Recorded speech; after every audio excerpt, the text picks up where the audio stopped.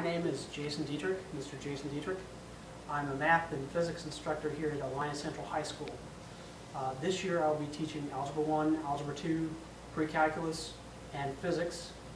And this year I've tried or decided to incorporate binders in all my classes for each student.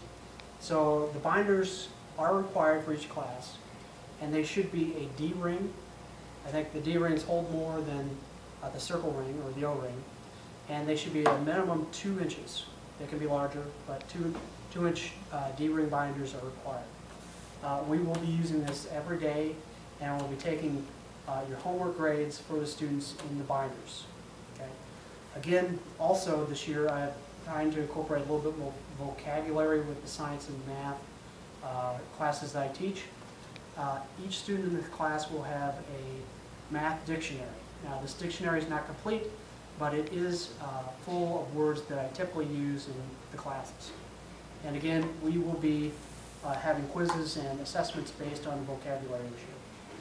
I just wanted to let you know that policies, guidelines, disciplinary actions, and grading procedures will be followed according to the student handbook.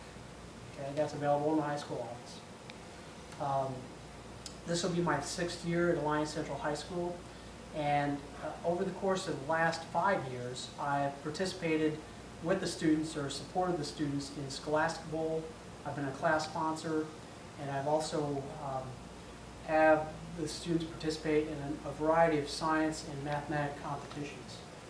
So last year, we had a group in physics that participated in the Engineering Open House at the University of Illinois at Urbana-Champaign.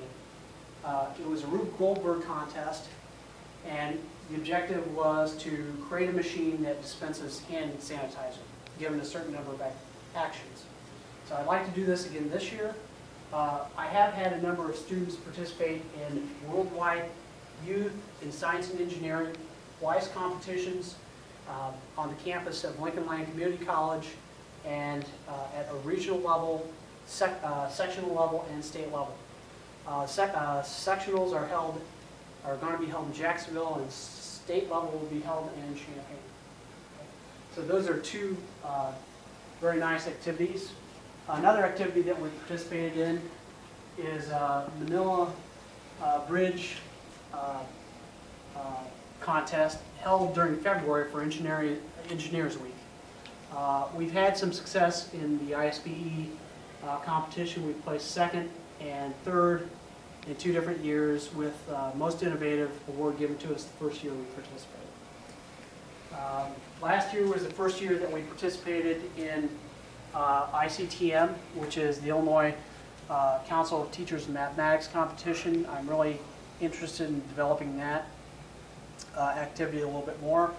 I do sponsor Scholastic Bowl, and we've had a couple Tomahawk Camp Conference champions since I've been here. Cougar News was another activity involving more journalism and videotaping for the high school. If students are interested in that, I'd be willing to help them out. But this is, for the most part, my room.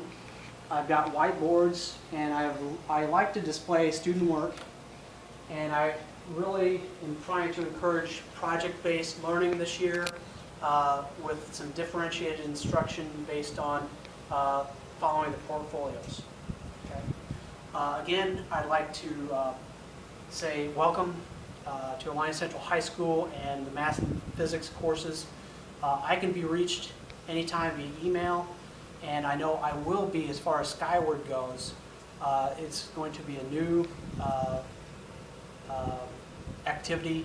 I will be able to access Skyward where I live, so I will have access pretty much all day, but I will be checking in the morning and in the evening and throughout the day. So if you have any questions about any grades that you see on Skyward, or any grades that your students are receiving, I'd be more than happy to answer your questions via email, or if you can give me a call at the school, that'd be great as well. Thank you very much, and I'm very much looking forward to the 2010-2011 academic year at Alliance Central High School.